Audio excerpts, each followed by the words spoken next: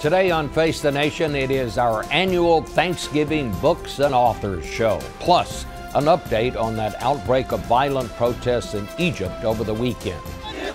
The tenuous ceasefire between Israel and Hamas appears to be holding, but the ensuing power grab by Egyptian President Mohamed Morsi has set off a new firestorm across Egypt. We'll have the latest on that.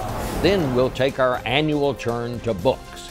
We'll talk about presidents past and present with the legendary Bob Woodward, whose latest is The Price of Politics. Historian Doris Kearns Goodwin's Team of Rivals is the basis for the new Lincoln movie. Former Newsweek editor Evan Thomas is the author of Ike's Bluff.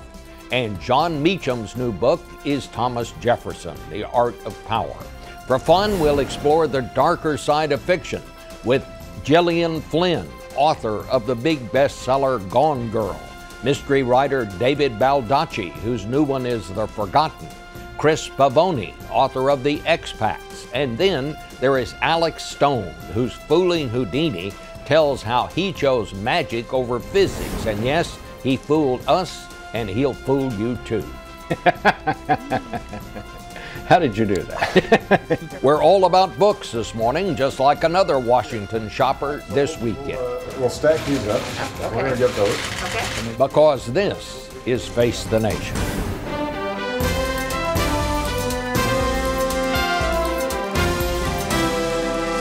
From CBS News in Washington, Face the Nation with Bob Schieffer.